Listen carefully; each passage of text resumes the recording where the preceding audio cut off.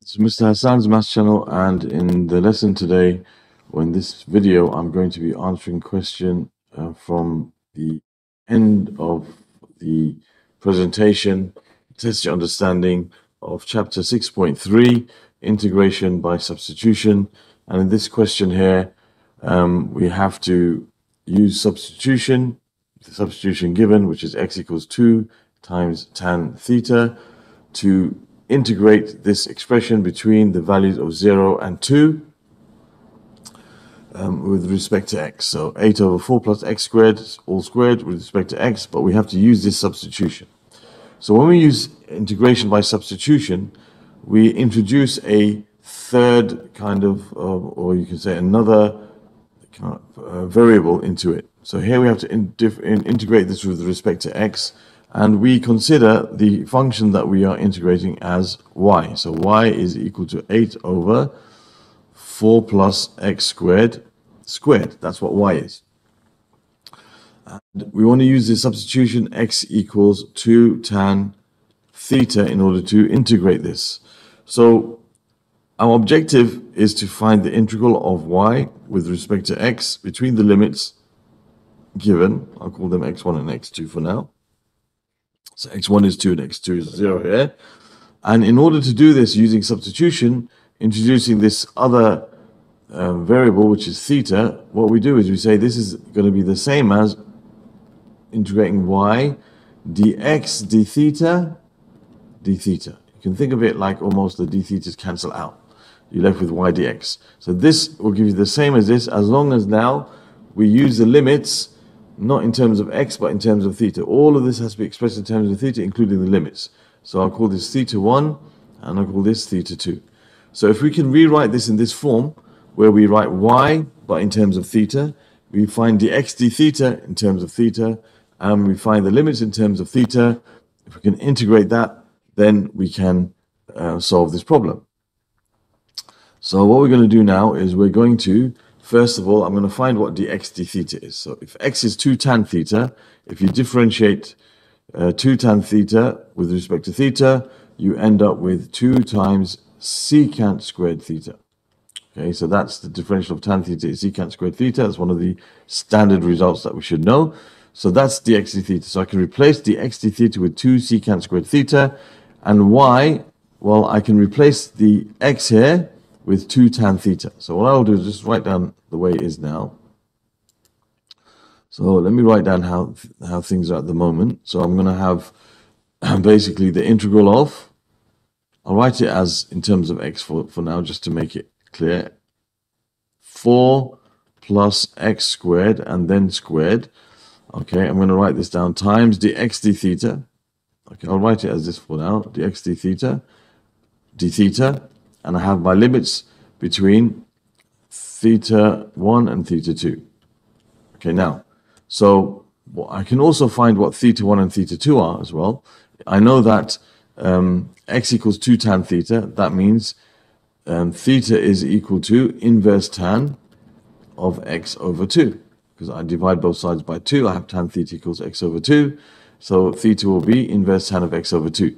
So when x is equal to, let's say x1 is going to be 2. x1 is 2. So when x is equal to 2, theta is going to be inverse tan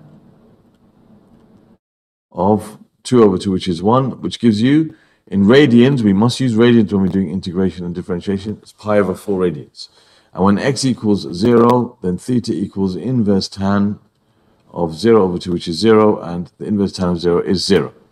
Okay, so I know my limits are going to be 0 and 1. So this is going to be 1 here, sorry, pi over 4, not 1, pi over 4 and 0. And we have 8 over, now I can replace the x, okay, as we know, with 2 tan theta. That's our substitution. So I'm going to replace the x in here with 2 tan theta. So I have 4 plus, and this is going to be 2 tan theta, and that has to be squared. And then the whole thing is also squared. 4 plus x squared, then all squared. Times the x d theta, which we worked out was 2 secant squared theta. Okay, and d theta.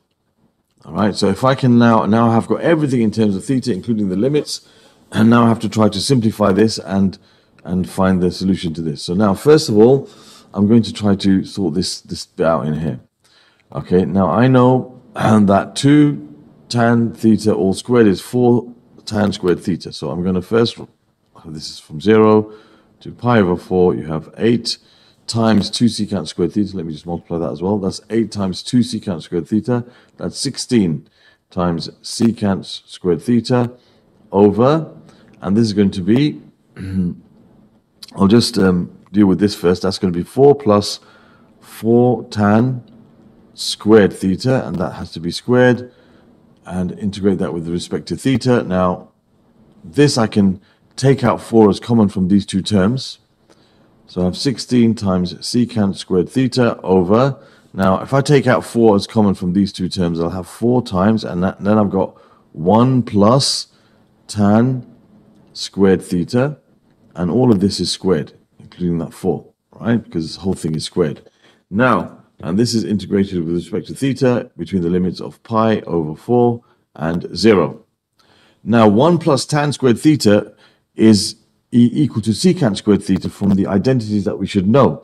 And we should all know sine squared theta plus cosine squared theta equals 1. And from this, we can derive all the other identities, the reciprocal trig identities. We can, if so, for example, if I divide this by sine squared theta, I'm going to have 1 plus, if I divide it by cosine squared theta, that's what I'm looking for, tan. I'm looking for something with tan squared theta. Divided by cosine squared theta, I have tan squared theta plus 1 equals secant squared theta. That will give me tan squared theta plus 1. Tan squared theta plus 1 equals secant squared theta. So this tan squared theta plus 1 in this bracket can be replaced with secant squared theta. So let's just continue here. We've got the limits between 0 and pi over 4. On top, I've got 16 times secant squared theta. Now, this 4 is going to be squared, so that's 16. And this becomes secant squared theta, which is then squared. So we're going to get secant squared theta squared, which is secant to the power 4 theta. All right? So the 16 cancels out with the 16. So I'm left with something that looks like this. I've got secant squared theta over secant to the power of 4 theta d theta. Right, so I'm almost there now, because this is basically, they cancel out, you're left with 1 over secant to the power of 2 theta. So you have 0 pi over 4, 1 over secant squared theta d theta, and we know that secant squared theta is the same as 1 over secant squared theta is the same as cosine squared theta. This is the reciprocal of the cosine function. So I'm left with finding the integral of cosine squared theta with respect to theta, and that's one of the integrals that we should know how to use from, or how to find in P3. We learn how to integrate something like this. Now, we cannot integrate this directly because it's not, you can't use the reverse of the chain rule, but what we can do is we can use identities to, sort this out, to integrate this, because I can express cosine squared theta in terms of cosine 2 theta using the double angle formula, which is cosine 2 theta equals 2 cosine squared theta minus 1, which we should know how to form this identity. If you forget how to do it, you can use the formula sheet for cosine A plus B. Okay, so I'll just quickly show you that. Cosine A plus B, as we know, is cosine A times cosine B, which is cosine squared A, minus sine A times sine B, which is sine squared, cosine squared, let me just do that again. Cosine A times cosine A plus B, is cosine A times cosine B minus sine A times sine B. So if we have cosine 2 theta, that's cosine theta plus theta. That would be cosine squared theta, cosine theta times cosine theta, minus sine theta times sine theta, sine squared theta. So we can say cosine 2 theta, therefore, can be expressed, if you want it in terms of cosine squared theta, I can replace the sine squared theta with 1 minus cosine squared theta. So we have cosine squared theta minus 1 minus cosine squared theta. And that will give us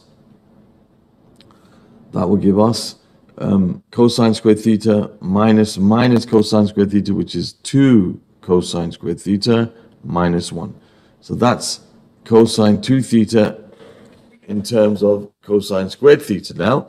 And if I want to integrate this, I can make cosine squared theta the subject.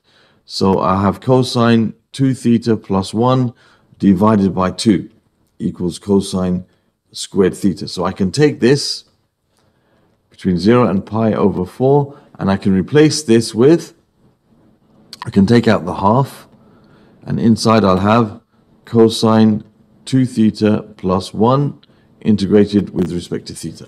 Cosine squared theta is a half times cosine 2 theta plus 1. Okay, if it was sine squared theta I was integrating, then I would express this as, from this stage, I could write this as 1 minus sine squared theta minus another sine squared theta. It would be 1 minus 2 sine squared theta, and then I can make the sine squared theta the subject, in which case I'll get, something similar to this, but you'll have an opposite sign between them. So now, what I can do is integrate this. I know how to integrate cosine 2 theta. I don't know how to integrate cosine squared theta. Cosine squared theta is integrated by rewriting in terms of cosine 2 theta. And I know how to integrate 1. So I've got to integrate with respect to theta. So I'm going to have my half. I'm going to start integrating now. So I'm going to write this as a square bracket. The integral of cosine 2 theta is sine 2 theta. And then divided by the differential what's inside the function, which is 2. And the integral of 1 is theta. And I have my limits pi over 4 and 0. So now all that's left for me to do is to substitute these values in here. So I have a half, and I have here, this is going to be sine of pi over 2, 2 times, I'll just write it down, sine of 2 times pi over 4 is pi over 2 divided by 2 plus pi over 4. Okay, there's that minus, then I'm going to put pi over, I'm going to put 0 in here, so that'll be sine of 0, because sine of 2, that's sine of 0 is 0, and of course that's 0, so this whole thing is going to become 0. Right? You must be careful when you put 0 into something, because sometimes it doesn't become 0. If this was a cosine here, it wouldn't be 0. It wouldn't be 0, because cosine of 0 is 1. So don't assume that if there's a 0 here, the whole of that second bracket is going to become 0. It doesn't always work out like that. In this case, it does. All right, so now we have a half times, and we got sine of pi over 2, which is 1. Okay, so 1 over 2, that's going to be a half, plus pi over 4. So my answer is 1/4 plus pi over 8. There's the final answer for this question. Run out of space there, but that's the answer for this question. 1/4 plus pi over 8. You can express it as one fraction if you want to. You can leave it like this. It doesn't specify. So that's the answer to this question. All right. So when we use integration by parts with the substitution they gave us, everything broke down to the integral basically of cosine squared theta, which is one of those integrals that you need the double angle formula to integrate. Now, how can we check in an exam that we are correct? We have 1/4 plus pi over 8. So the final answer is 1/4 plus pi over 8. How can I check that we're correct? Well, what we can do is we can take our calculator,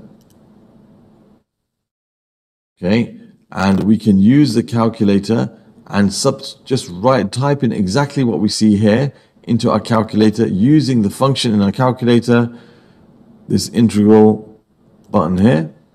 Okay, then this is numerical integration, and we just type in exactly what we see here. So I'll put my fraction, I'll put 8, I'll put over, and I'll put bracket 4 plus, then I'll use this x here, x squared. I'll close the bracket, and then I'll square that again. The whole bracket is squared. That's this function, and I'm going to put in the values in terms of x, 0 and 2, and that gives me this answer 0.642, okay, 0.642996999. Okay, so that's the answer to this. Now, our answer was this, which is a quarter plus pi over 8. So let's just see what a quarter plus pi over 8 gives us. So 1 over 4 plus pi over 8. Okay, let's see what value this gives us. It gives us exactly the same value. If I go back to the last screen, the integral of this is exactly that. It doesn't give us this in exact form. All right, we have to give it an exact form because it says exact values of. So this doesn't give us the answer in exact form, the calculator, but we can check our answer by checking what our exact form is as a decimal, and they're exactly the same. All right, so we know for sure that we're right. So we know sometimes you can make a mistake, especially like in the last stage here, when you are, putting in values, you might make a mistake and your answer might be wrong. So you can always check to see if you've made a silly mistake by doing that. Okay, so that's how you can deal with this question. I hope that was clear. Thank you for watching and see you soon.